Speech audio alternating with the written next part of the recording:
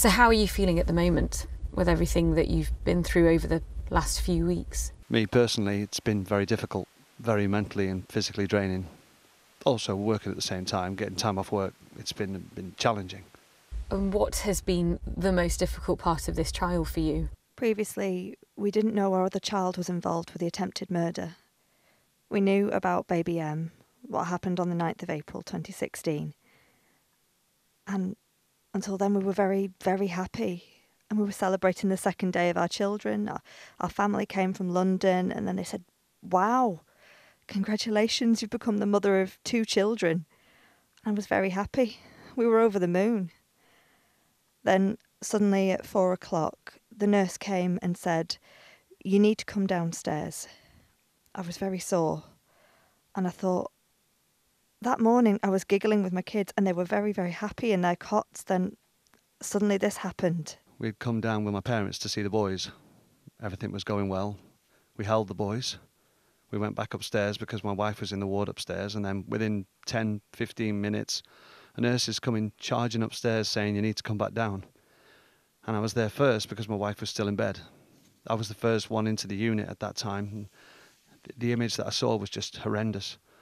That image I'll never forget because it's on the brain. He was just crying. And I said, oh my God, what happened? And the doctor was giving compressions to baby M. One of the nurses, Mary Griffith, said to me, I've not done anything. And Lucy was behind her. And I was just praying to God saying, what has happened to my child? I've not done anything wrong in my life to anybody, so why do I have to suffer? And then after 30 minutes, he recovered. So just take me back to that image. What did you see when you went down and you saw your son? When I went down, I saw doctors around the trolley and they're just pumping his heart like a rag doll, really. He was just like a doll and they were just going like that, to the chest. How did you feel at that point? I was just full of the tears. I didn't know what to think. We're first-time parents. We didn't know what was going on. And you're saying at that point, another nurse, Mary Griffiths, was telling you she had not done anything wrong, but you said that you saw Lucy Letby. What did you see of Lucy Letby at that point? She was just standing like that. How was she standing? Very calm and cool. She was standing calm and cool, and what I can remember was Mary Griffith's face. She was saying, I've not done anything, but at that time I didn't know her name, but when I saw her in court I knew her name, and I told the police, she's the nurse who said to me, I've not done anything. And Lucy was standing behind Mary Griffiths, and Mary Griffiths was very worried and panicked. Did you suspect Lucy Letby at any point in that time? No, not at that time. We didn't know anything even afterwards until the police came knocking.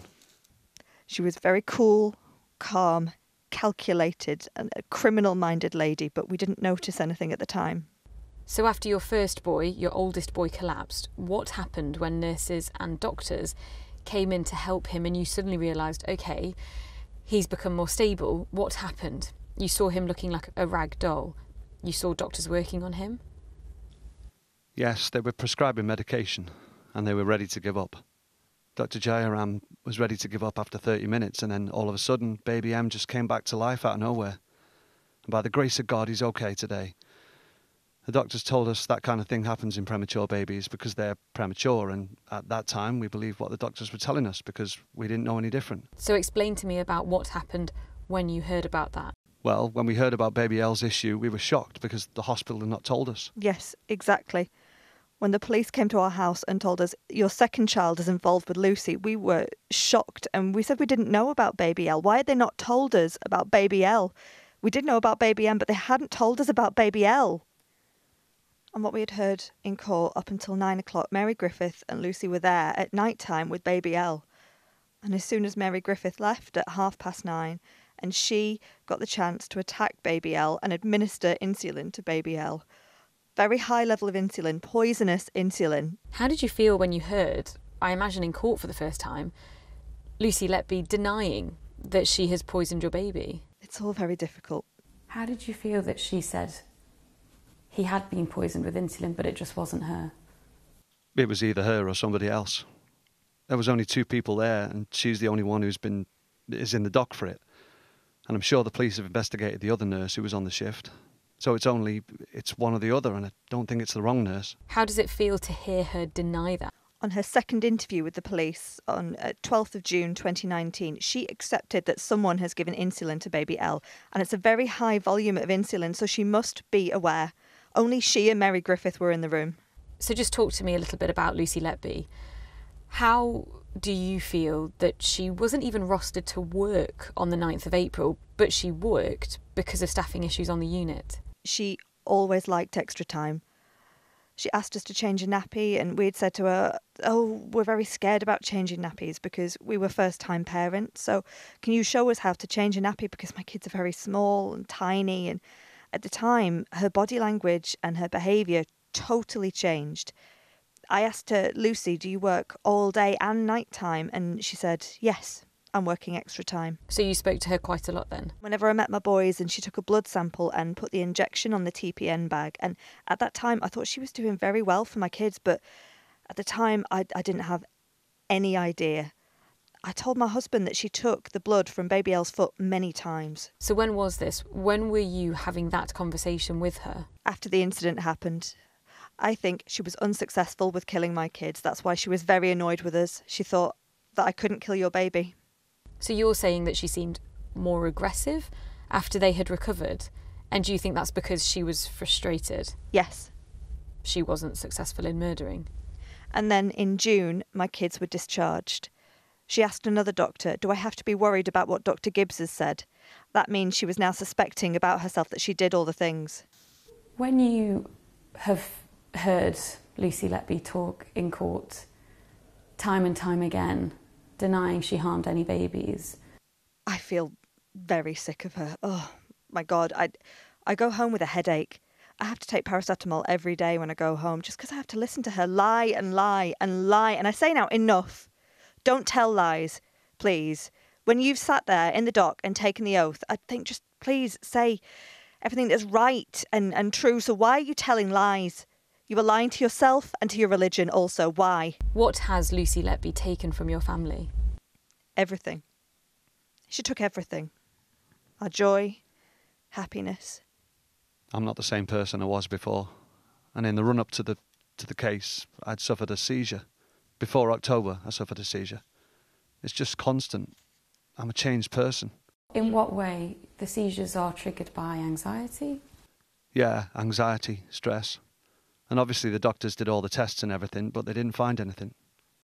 What has life been like for the last 7 years for your family? It's been hell, to be honest. Very, very horrendous. When we're talking about how families have been affected, how your family has been affected, and what life has been like, what has life been like day to day? Has she caused any long, life-changing injuries to your sons? As far as we know, baby M did have a scan, and the doctors did say that one part of his brain is damaged permanently. So he may deviate from his peers and stuff. At the moment, if you look at him, you wouldn't think any differently, just like a normal child. So it's something we'll just have to keep monitoring over the years as the years progress. Is that something you're worrying about every day? Yeah. Yes. Baby L also, whenever he sleeps at night time, his head is totally wet. So he experiences challenges every day? Every day.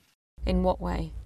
He sweats every night. He says, "Mummy, it's so sweaty, my head, whenever I sleep at night time." And I said, "Come on and sit near the fan." So he sits near the fan to dry his hair every day. And have you been to doctors now that you know what's happened to him? Yes, I took him to the GP, and then the GP is saying it's normal, just keep an eye on them. If you were to describe Lucy Letby, what does she mean to you? To me, nothing. She means nothing. Just an evil person. There's no way she should have been able to get away with it for so long. And she already proved with her note. She wrote, "I am evil and did it with a purpose." We see through her note. The green note, the yellow note. So she proved her note already. We saw it. She said, "I'm evil. I love my boys." Even when they fight, even when they're arguing or fighting, they are my life. They are my support. When we heard We broke down when we heard that she harmed our kids. We broke down. Previously, we were very happy. We tried to say to them that Lucy has tried to harm you, but they don't understand. They make a joke. Mummy, we will kick her, we'll bite her, we'll pull her hair. Mummy, they don't understand yet. But you have told them? Yeah. They just make a joke of her. Why is it important for you that they know? We want them to know, but we don't want them to find out from anybody else in the future if we're not around. If they find out and then they say, Mum and Dad never told us, obviously we'll speak to them again when they're a bit older, when they can understand. But it's important that they know this happened to them and they don't hear it from a third party or something.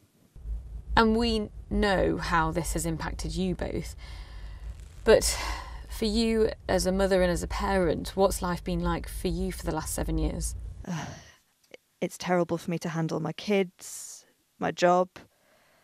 I have to look after my family, I have to look after my kids, and I have to do homework, and everything it's very distracting to me as well, and having to go to court, and then I have to look after my kids, drop off my kids, pick up my kids. It's very disrupting to my life.